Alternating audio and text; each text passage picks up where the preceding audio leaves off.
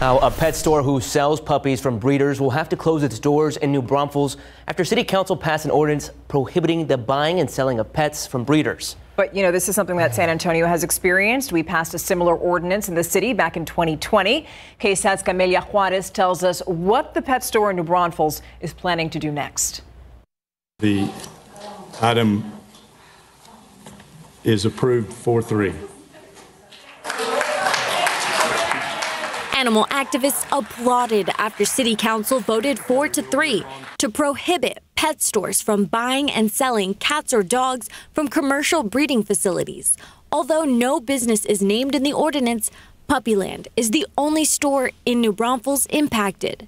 In a statement, Puppyland owner Justin Kerr says these draconian policies limit choice and create an unsavory black market. Animal activists, including William Stapleton from the Humane Society, says shelters have seen an increase of 175 dogs than the year prior and doesn't want to see more dogs brought into the community. A lot of shelters are as full as we are, even up north.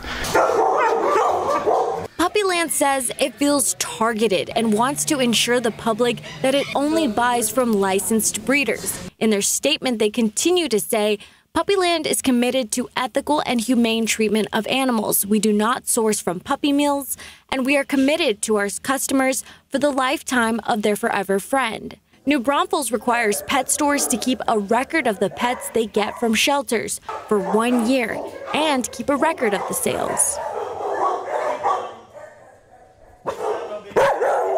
Keep up to date with all of San Antonio's top news, weather, and so much more by clicking the like and subscribe buttons below. And once again, thanks for watching KSAT.